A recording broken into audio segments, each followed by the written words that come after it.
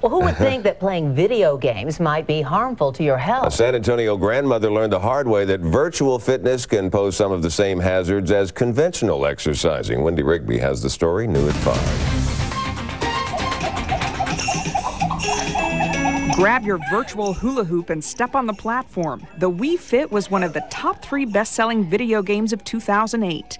Rosemary Bolte played with her grandchildren on Christmas Day, hitting virtual soccer balls and then hitting the virtual trail.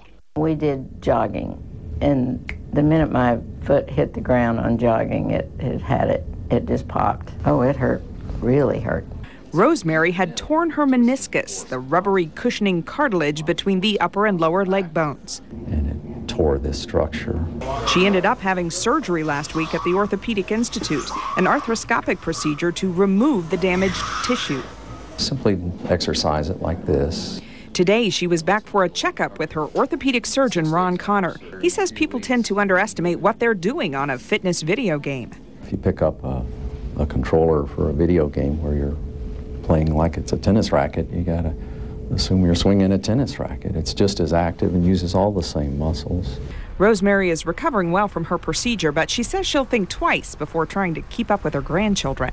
I think it's good to play with them and be part of what they do, but after this, I won't try that real hard.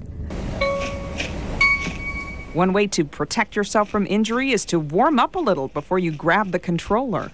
I think warming up and stretching out and listening to your body as you start to have some pain and realizing when enough is enough.